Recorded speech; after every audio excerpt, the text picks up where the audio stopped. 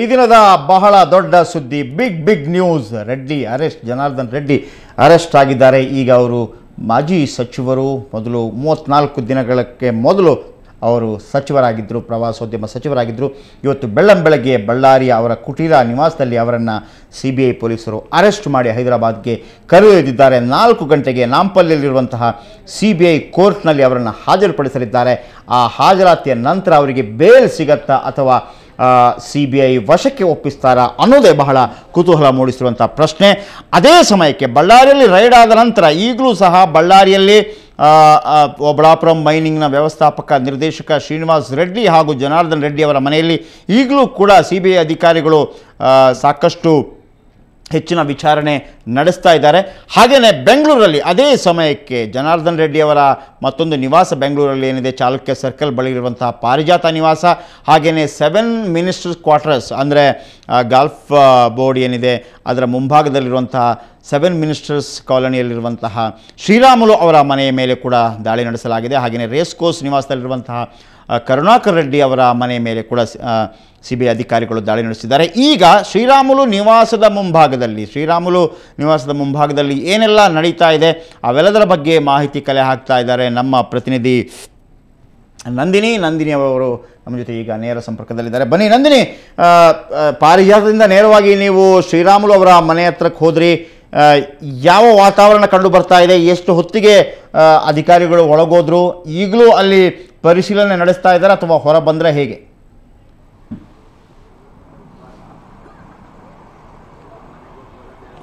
Jayaprakash, ಬೆಳಗ್ಗಿನಿಂದ CBI ದಾಳಿ. ಬೆಂಗಳೂರಿನಲ್ಲೂ ಸಹ ಇವತ್ತು 2 ಕಡೆ CBI ಅಧಿಕಾರಿಗಳು ದಾಳಿ ಮಾಡಿದ್ದಾರೆ. ಅನಂತಪುರಂ ಮೈನಿಂಗ್ ಕಂಪನಿ ಹಾಗೂ ಗಣಿ ಒತ್ತುವರಿ ಸೇರಿದಂತೆ ಅರಣ್ಯ ಕಾಯ್ದೆ ಉಲ್ಲಂಘನೆಗೆ ಸಂಬಂಧಪಟ್ಟಂತೆ ಆಂಧ್ರ ಸರ್ಕಾರ CBI ಅಧಿಕಾರಿಗಳಿಗೆ ನೀಡಿರುವಂತಹ ತನಿಖೆ ಮಾಡುವಂತೆ ಆದೇಶ ನೀಡಿರುವ ಹಿನ್ನೆಲೆಯಲ್ಲಿ ನಡೆಯುತ್ತಿರುವಂತಹ ಈ ದಾಳಿಯಲ್ಲಿ ಮುಖ್ಯವಾಗಿ ಇವತ್ತು ಮುಂಜಾನೆ ಸುಮಾರು 5 ಗಂಟೆಗಳ ಕಾಲ ನಿರಂತರವಾಗಿ ಜನಾರ್ದನ ರೆಡ್ಡಿಯವರ ಪಾರಿಜಾತ ಅಪಾರ್ಟ್ಮೆಂಟ್ ಅಲ್ಲಿ ಸಾಕಷ್ಟು ದಾಖಲೆಗಳು ಹಾಗೂ ಸಿಡಿಗಳು ಸಿಕ್ಕಿದೆ ಅಂತ ಹೇಳಿದ್ದಾರೆ. ಮಹತ್ವದ ದಾಖಲೆಗಳು ಅಲ್ಲಿ ಒಬಳಾಪುರಂನಲ್ಲಿ ನಡೆಸಿರುವಂತಹ ವ್ಯವಹಾರಗಳು ಬಗ್ಗೆ ಸಾಕಷ್ಟು ದಾಖಲೆ ಸಿಕ್ಕಿದೆ.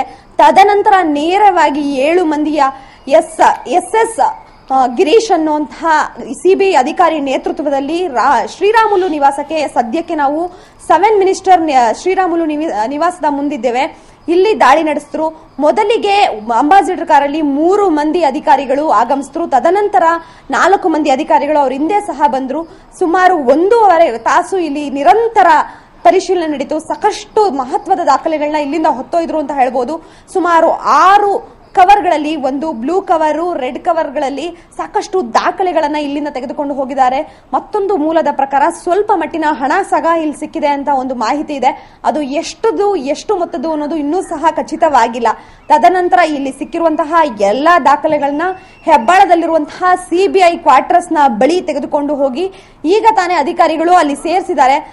ತದನಂತರ ಅಧಿಕಾರಿಗಳು ಎಲ್ಲಿ ದಾಳಿ ಮಾಡ್ತಾರೆ ಅನ್ನೋ ಮಾಹಿತಿ ಇನ್ನೂ ಲಭ್ಯವಾಗಿಲ್ಲ. ಜಯಪ್ರಕಾಶ್, ಓಕೆ, ನೀವು ಬೆಳಗ್ಗೆ ಪಾರಿಜಾತ ಜನಾರ್ದನ್ ರೆಡ್ಡಿ ಅವರ ನಿವಾಸ, ಬೆಂಗಳೂರು ನಿವಾಸಕ್ಕೆ ಹೋಗಿದ್ರಿ. ಅಲ್ಲಿ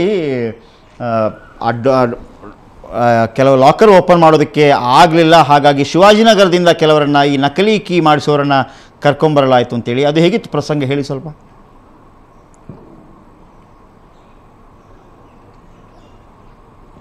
ಸ್ವಲ್ಪ ಹಾಸ್ಯಾಸ್ಪದವಾಗಿತ್ತು ಅಂತಾನೆ ಹೇಳ್ಬೋದು ಜಯಪ್ರಕಾಶ್.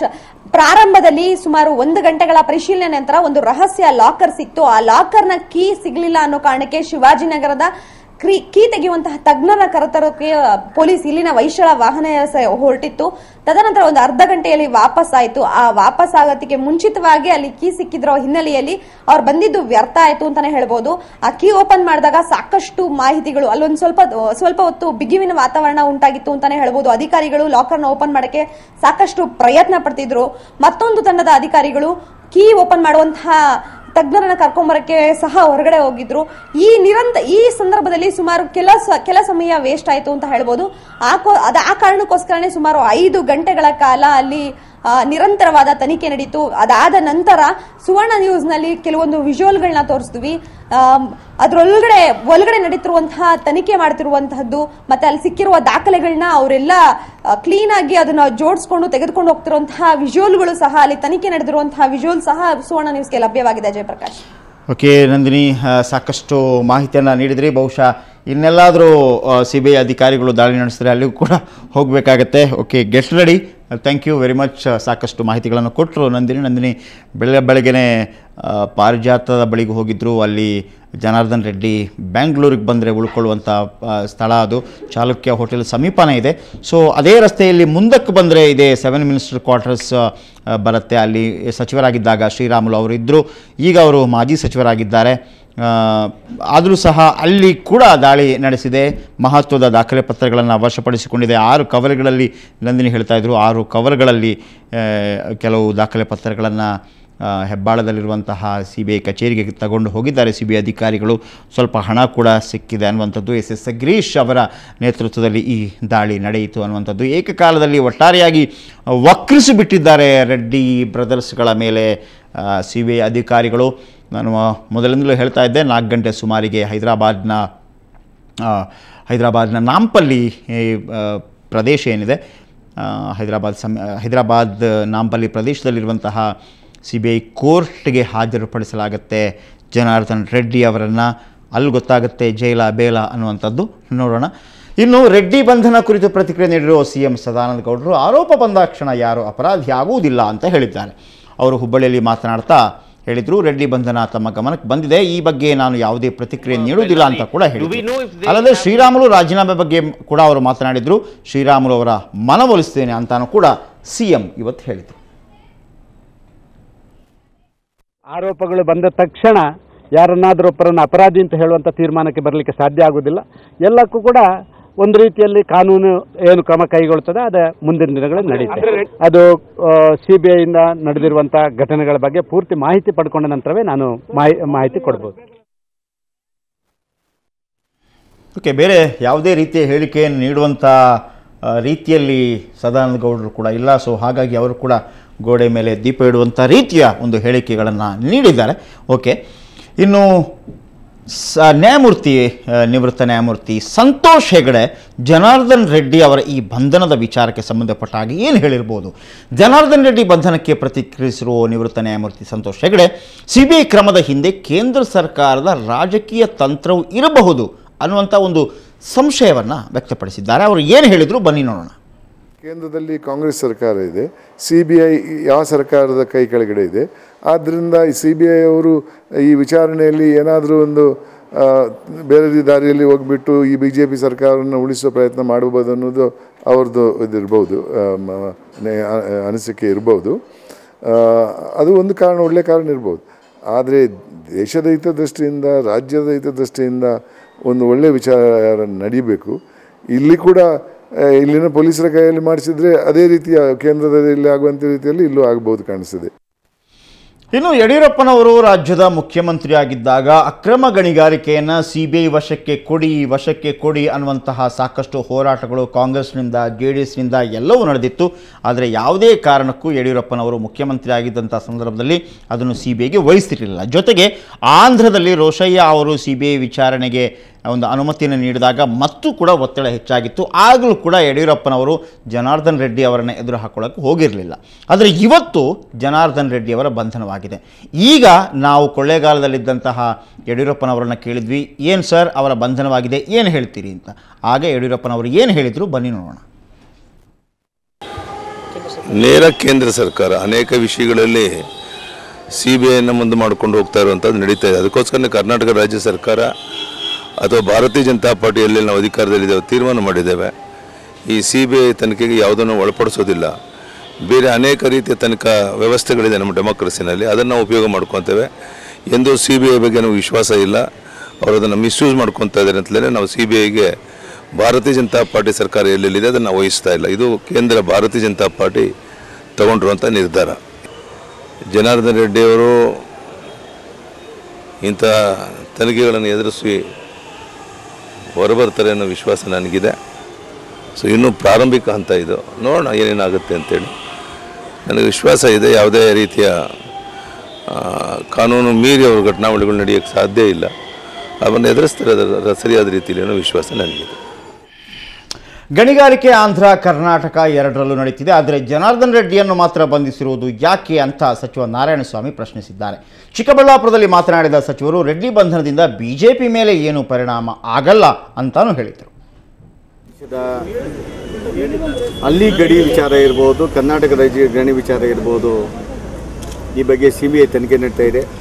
CBI ತನಿಖೆ ಯಾವುದೇ ವಿಚಾರದಲ್ಲಿ ಯಾವ ವಿಚಾರದಲ್ಲಿ ಅರೆಸ್ಟ್ ಮಾಡಿ ಹೊರೆ ಆಗಲಿಲ್ಲ. CBI ತನಿಖೆ ಹೊರಗೆ ಬಂದ ಮೇಲೆ ಯಾವ ಕಾರಣಕ್ಕಾಗಿ ಅರೆಸ್ಟ್ ಮಾಡಿದ್ರು ಅಂತೇಳಿ ಪತ್ರಿಕೆಗಳ ಮುಂದೆ ಹೇಳ್ತೇನೆ. ಒಬ್ಬ ವ್ಯಕ್ತಿ ರಾಜಕಾರಣದ ಮೇಲೆ ಯಾವುದೇ ರೀತಿಯ ಪ್ರಭಾವ ಬೀರೋದಿಲ್ಲ. ಕರ್ನಾಟಕ ರಾಜ್ಯದಲ್ಲಿ ಆಡಳಿತ ನಡೆಸುವ ಭಾರತೀಯ ಜನತಾ ಪಕ್ಷ ರಾಷ್ಟ್ರೀಯ ಪಕ್ಷವಾಗಿ ತನ್ನ ಜವಾಬ್ದಾರಿಯನ್ನು ಸರ್ಕಾರ, ನಮ್ಮ ಮುಖ್ಯಮಂತ್ರಿಗಳು ಮತ್ತು ಇಂದಿನ ಮುಖ್ಯಮಂತ್ರಿಗಳಿರ್ಬೋದು, ಎಲ್ಲ ಶಾಸಕರು ಒಗ್ಗಟ್ಟಾಗಿ ರಾಜ್ಯದ ಆಡಳಿತವನ್ನು ರಾಷ್ಟ್ರೀಯ ಪಕ್ಷವಾಗಿ ನಡೆಸ್ತಾ ಇದ್ದೇವೆ. ರಾಷ್ಟ್ರೀಯ ಪಕ್ಷದ ಮೇಲೆ ಯಾವುದೇ ವ್ಯಕ್ತಿಯ ಪ್ರಭಾವ ಬೀರೋದಿಲ್ಲ ಅಂತ ವಿಶ್ವಾಸ. ಲೋಕಾಯುಕ್ತರ ಗಣಿ ವರದಿಯಲ್ಲಿ ಸೋಮಣ್ಣ ಅವರ ಹೆಸರಿತ್ತು, ಆದರೆ ಅವರನ್ನು ಸಚಿವ ಸಂಪುಟಕ್ಕೆ ಸೇರಿಸ್ಕೊಂಡಿದ್ದೀರಿ, ಆದರೆ ನಮ್ಮನ್ನು ಸೇರಿಸ್ಕೊಂಡಿಲ್ಲ ಅಂತೇಳಿ ರೆಡ್ಡಿ ಬ್ರದರ್ಸ್ ಬಿಜೆಪಿ ಹೈಕಮಾಂಡ್ ಮೇಲೆ ಹಾಗೆಯೇ ಸದಾನಂದ ಗೌಡ ಅವರ ಮೇಲೆ ಒತ್ತಡ ಹೇರಿದ್ರು.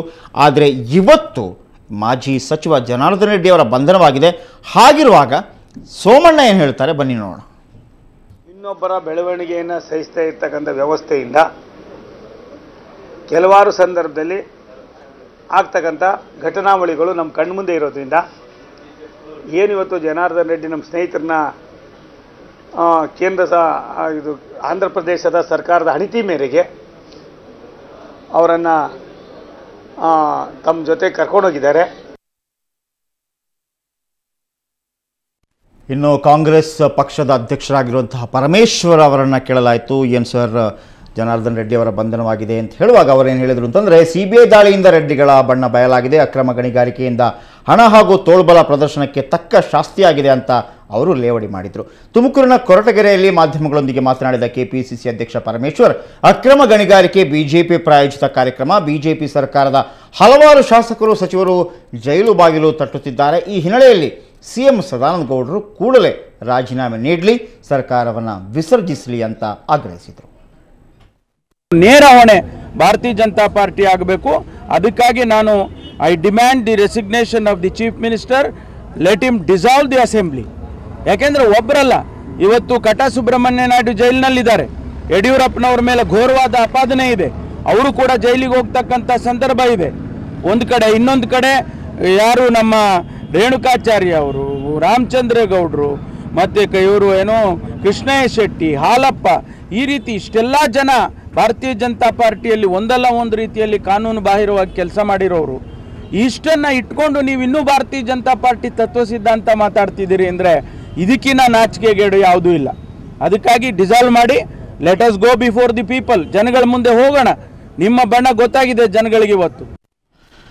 ಇನ್ನು ಶಿವಮೊಗ್ಗದಲ್ಲಿ ಬಿಜೆಪಿ ಅಧ್ಯಕ್ಷ ಈಶ್ವರಪ್ಪನವರಿದ್ದರು. ಈಶ್ವರಪ್ಪನವರಿಗೂ ಕೂಡ ಹೇಳಲಾಯಿತು, ಜನಾರ್ದನ್ ರೆಡ್ಡಿ ಅವರ ಅರೆಸ್ಟ್ ಆಗಿದೆ, ಸಿಬಿಐ ಪೊಲೀಸರು ಅವರನ್ನು ಅರೆಸ್ಟ್ ಮಾಡಿದ್ದಾರೆ, ಏನು ಹೇಳ್ತೀರಿ? ಇದನ್ನು ಕೇಳಿಸ್ಕೊಂಡಂಥ ಈಶ್ವರಪ್ಪ ಹೇಳಿದರು, ಇನ್ನು CBI ಕಾಂಗ್ರೆಸ್ನ ನೆರಳು, ಕೇಂದ್ರದ ಕೈಗೊಂಬೆ ಅನ್ನೋದು ಮತ್ತೊಮ್ಮೆ ಸಾಬೀತಾಗಿದೆ ಅಂತ ಅವರು ಹೇಳಿದರೆ, ಕೇಂದ್ರದ ವಿರುದ್ಧ ವಾಗ್ದಾಳಿ ಕೂಡ ನಡೆಸಿದರು ಈಶ್ವರಪ್ಪನವರು. CBI ಕಾಂಗ್ರೆಸ್ ಪಕ್ಷದ ನೆರಳಲ್ಲಿದೆ ಅನ್ನೋದನ್ನ ಸಾಬೀತುಪಡಿಸಿದೆ. ಭಾರತೀಯ ಜನತಾ ಪಾರ್ಟಿಗೆ ಮುಂಚೆಯಿಂದನೂ ಕೂಡ ಸಿಬಿಐ ಬಗ್ಗೆ ವಿಶ್ವಾಸ ನಮಗಿಲ್ಲ ಅನ್ನೋಂಥ ಅಂಶನ ಹೇಳ್ಕೊಂಡೇ ಬಂದಿದ್ದೀವಿ. ಯಾತಕ್ಕೆ ಅಂದ್ರೆ ಈಗಿನ ಕೇಂದ್ರದ ಕಾಂಗ್ರೆಸ್ ನಾಯಕರು ಸಿಬಿಐನ ದುರುಪಯೋಗ ಮಾಡ್ಕೋತಾ ಇದ್ದಾರೆ ಅನ್ನೋಂಥ ಅನೇಕ ಉದಾಹರಣೆಗಳು ಇವತ್ತು ದೇಶದಲ್ಲಿದೆ. ಸೊ ಈ ಸಿಬಿಐ ಈಗ ಕಾಂಗ್ರೆಸ್ಸಿನ ಕಪ್ಪು ನೆರಳಾಗಿ ಹೊರಗೆ ಬಂದಿರೋದು ಅದರ ಒಂದು ಸಂಕೇತ ಜನಾರ್ದನ್ ರೆಡ್ಡಿ ಅವರ ಬಂಧನ. ಕಾನೂನಿನ ಮುಖಾಂತರ ಜನಾರ್ದನ್ ರೆಡ್ಡಿ ಅವರು ಹೋರಾಟವನ್ನು ನಡೆಸ್ತಾರೆ. ಅದರ ಮುಖಾಂತರ ನ್ಯಾಯ ಅನ್ಯಾಯ ಹೊರಗೆ ಬರೋದಿದೆ. ಆಗ ಸಿಬಿಐನ ಬಂಡವಾಳ ಹೊರಗೆ ಬರುತ್ತೆ ಅನ್ನೋ ವಿಶ್ವಾಸ ಕೂಡ ನನಗಿದೆ. ಜನಾರ್ದನ್ ರೆಡ್ಡಿ ಅವರನ್ನು ಬಂಧಿಸಿ ಹೈದರಾಬಾದ್ಗೆ ಕರೆದೊಯ್ತಾ ಇರಬೇಕಾದ್ರೆ ಅವರ ಸಹೋದರ ಸೋಮಶೇಖರ್ ರೆಡ್ಡಿ, ಖ್ಯಾತ ವಕೀಲ ರಾಮಚಂದ್ರ ರೆಡ್ಡಿ ಅವರ ಜೊತೆ ಹೈದರಾಬಾದ್ಗೆ ದೌಡಾಯಿಸಿದರು. ಈ ಸಂದರ್ಭದಲ್ಲಿ ನಮ್ಮ ಪ್ರತಿನಿಧಿ ವೀರೇಂದ್ರ ಉಪ್ಪುಂದ ಅವರ ಜೊತೆ ದೂರವಾಣಿ ಮೂಲಕ ಮಾತುಕತೆ ನಡೆಸುವಂಥ ಒಂದು ಪ್ರಯತ್ನವನ್ನು ಮಾಡಿದರು. ಆಗ ಸೋಮಶೇಖರ್ ರೆಡ್ಡಿ ಬೆಂಗಳೂರು ಏರ್ಪೋರ್ಟಲ್ಲಿದ್ದರು. ಆಗ ಏನು ಮಾತಾಡಿದರು ಸೋಮಶೇಖರ್ ರೆಡ್ಡಿ, ಬನ್ನಿ ಕೇಳೋಣ. ಸೋಮಶೇಖರ್ ರೆಡ್ಡಿ ಅವರೇ, ಈಗ ಎಲ್ಲಿದ್ದೀರಿ? ಯಾವುದು, ಬೆಂಗಳೂರು ಏರ್ಪೋರ್ಟಾ? ದೇವನಹಳ್ಳಿ ಏರ್ಪೋರ್ಟ್. ಹಾಂ, ಯಾರ್ಯಾರು ಹೋಗ್ತಾ ಇದ್ದೀರಿ ಸಾಹೇಬ್ರೆ?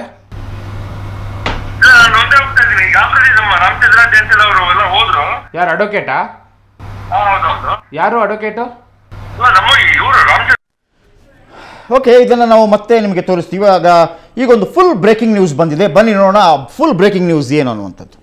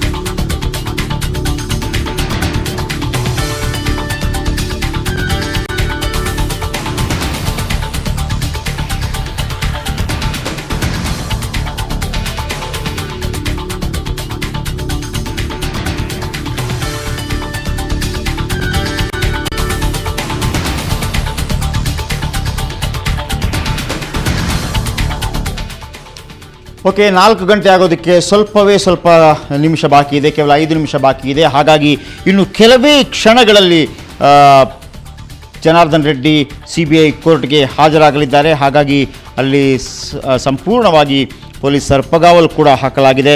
CBI ಅಧಿಕಾರಿಗಳು ವಿಶೇಷ ಕೋರ್ಟ್ ಮುಂದೆ ಜನಾರ್ದನ್ ರೆಡ್ಡಿ ಅವರನ್ನು ಹಾಜರುಪಡಿಸಲಿದ್ದಾರೆ. 15 ದಿನಗಳ ಕಸ್ಟಡಿಗೆ 15 ದಿನಗಳ ಕಾಲ ಕಸ್ಟಡಿಗೆ ಸಲ್ಲಿಸಬೇಕು ಅಂತೇಳಿ ಮನವಿಯನ್ನು ಕೂಡ ಸಲ್ಲಿಸಲಿದ್ದಾರೆ. ರೆಡ್ಡಿ ಅವರನ್ನು ಹಾಜರುಪಡಿಸಲಿದ್ದಾರೆ CBI ಅಧಿಕಾರಿಗಳು. ಒಟ್ಟಾರೆಯಾಗಿ 112 ಮಾದರಿಯ ಅದಿರು ಮಾದರಿಯನ್ನು ಈಗಾಗಲೇ CBI ಅಧಿಕಾರಿಗಳು ಪರೀಕ್ಷೆ ನಡೆಸಿದ್ದಾರೆ. 1530 ದಾಖಲೆಗಳ ಪರಿಶೀಲನೆಯನ್ನು ಕೂಡ ನಡೆಸಿದ್ದಾರೆ. ಹೈದರಾಬಾದ್ನ ನಾಂಪಲ್ಲಿಯಲ್ಲಿದೆ CBI ವಿಶೇಷ ನ್ಯಾಯಾಲಯ. ಏನಾಗತ್ತೆ ಅನ್ನೋದು ಬಹಳ ಕುತೂಹಲ ಮೂಡಿಸಿದೆ. ಸಾಕಷ್ಟು ಕುತೂಹಲ ಮೂಡಿಸಿದೆ. ಬೆಳಗ್ಗಿನಿಂದ ಈಗಿನ ತನಕ ಅಂದರೆ ಬೆಳಗ್ಗೆ 4 ಗಂಟೆಯಿಂದ ಆರಂಭವಾದಂತಹ ಈ ಒಂದು ಸರಣಿ ಸುದ್ದಿಗಳು 4 ಗಂಟೆ ಸಂಜೆ ಆಗ್ತಾ ಬಂತು. ಈಗ 4 ಗಂಟೆಗೆ ಅವರು CBI ಕೋರ್ಟ್ ಮುಂದೆ ಹಾಜರಾಗಲಿದ್ದಾರೆ. ನಂತರ ಏನಾಗುತ್ತೆ ಇವೆಲ್ಲದರ ಬಗ್ಗೆ ಕ್ಷಣದ ಮಾಹಿತಿಯನ್ನು ನಾವು ನಿಮಗೆ ನೀಡ್ತಾನೆ ಇರ್ತೀವಿ.